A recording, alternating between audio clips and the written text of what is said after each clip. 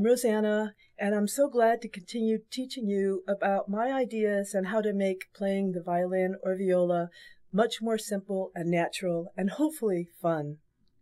So, in our last segment, we talked about balancing the violin or viola versus holding the violin or gripping, right? We talked about how trying to hold the instrument in anything that resembled this kind of vice was ultimately not going to feel very comfortable over hours and hours of playing, and that the ideal is to really create a feeling of openness in the chest area. One of the problems that many string players have is the problem of sloping shoulders, right?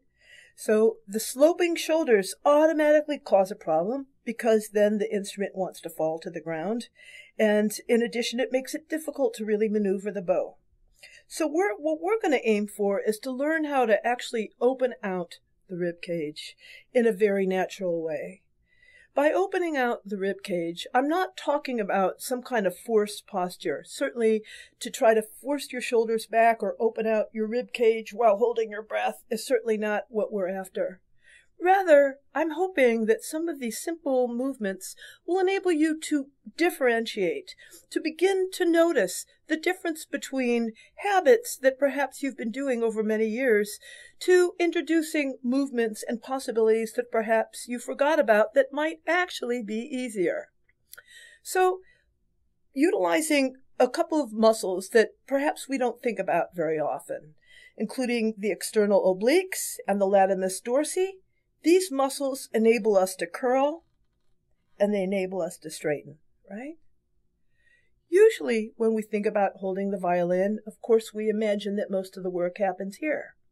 But in fact, it's this support that we get that enables us to open out the torso and rib cage, that it also enables us to open out our chest area and our arms so that we can become a perfect conduit for the violin or viola.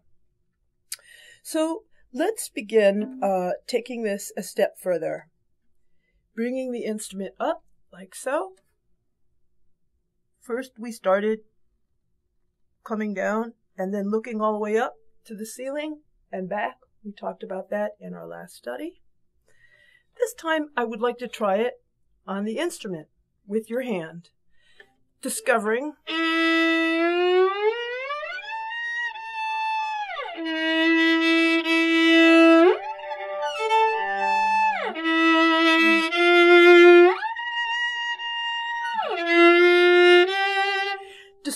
how it is possible to enable the instrument to fall into the body, allowing the weight to fall into the body, and then fall into the hand.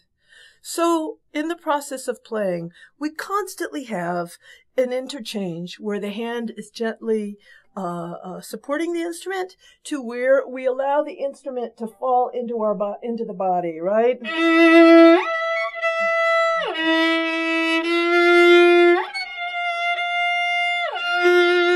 Trying this at home, you can do it with an interval like an octave or any interval that you wish.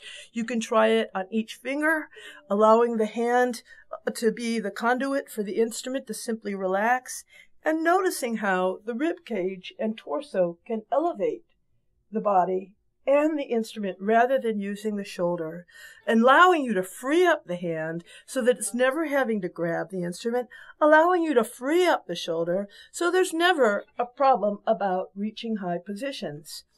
It amazes me, actually, how many times people say that playing in the high positions are difficult because they just can't reach. When you think about it, when you're not playing the instrument, going from here to here is actually pretty simple, right? In fact, it's easier than being out here. In theory, it ought to be easier to play in the positions because your hand is, in effect, closer to the body. But notice what happens when you elevate the shoulder and in this manner and create like a vice with the head. Of course, I'm showing an extreme example of what people do, but even if it's this much, notice how that affects my range of movement, right? Notice how that affects the range of movement when the shoulder is raised. But look what happens when I allow the shoulder to drop back down. I easily have a range of movement between my hand and my nose, And if I then incorporate my torso, as we spoke about, in playing the instrument, you can see how utilizing the torso actually enables the weight of the hand and the finger to fall on the nose. So I invite you to try this at home, and feel free to contact us or email us if you have any questions. We'll be happy to address them, and I appreciate your time. Thank you so much.